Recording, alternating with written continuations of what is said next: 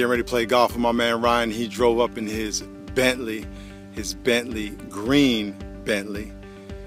Car costs long dollars.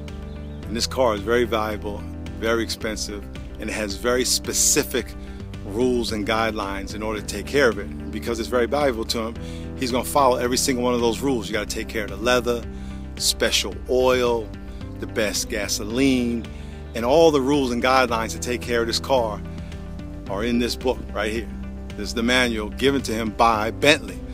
The people who made the car are the only people qualified to tell you how to take care of it.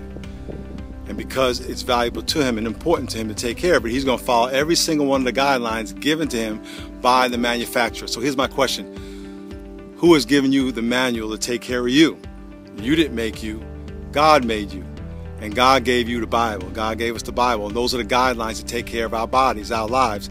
Our lives and our bodies are way more important than a car. Way more complex than a car.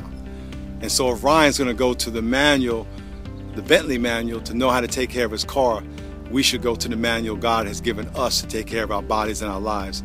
And that's the Word of God. And remember, just like Bentley's the only one qualified to make a manual to take care of a Bentley, God is the only one qualified to give us the manual to take care of our lives. And that's the Word of God. So let me encourage you, read the Word of God, take care of your body, because it's a way more valuable than any car.